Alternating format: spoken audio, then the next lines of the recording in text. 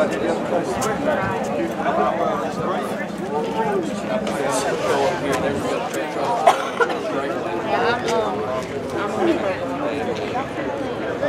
for me to bring them there.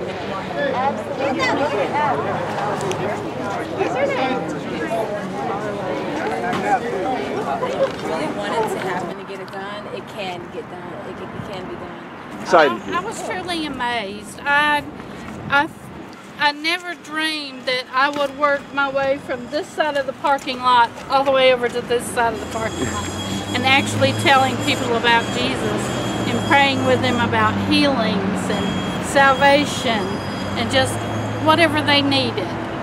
So today has been a wonderful. I think the thing that really blessed me is one of the guys that we led in the salvation prayer went and got some children and his friends and said, y'all need to listen to him. So we evangelized to one and he evangelized to what, 5? And that's the way within minutes. That's So I thought that was So that's a total of 5 salvations. Yes, we've had a total of 5 salvations today as far as we know.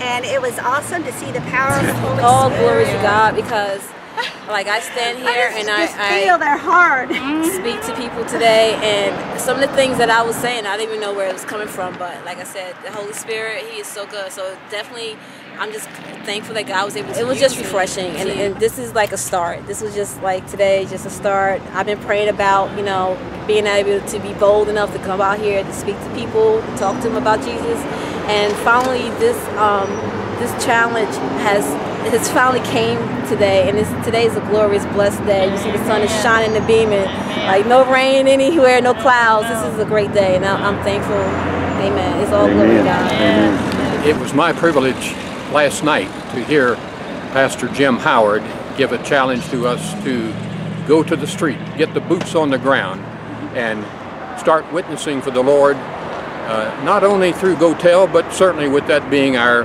motivation and impetus to do so, but to share Christ with those here on the street. It's a great privilege. I have a heart for missions, a heart for the lost, and I'm in need of even a greater burden for the lost. Today has been a motivation and a stimulation to get out and do what the Lord has called me to do and for us to do. And I've been challenged by our men and women here in this witness group, and seeing the receptivity that the Holy Spirit has given to those to whom we have witnessed. It's my privilege to be on the firing line for the Lord, and I have a long way to go, but I give Him the praise for what He has done in my heart and life, and this is a motivation to help get our church out on the streets. Thank you so much. Go Tell!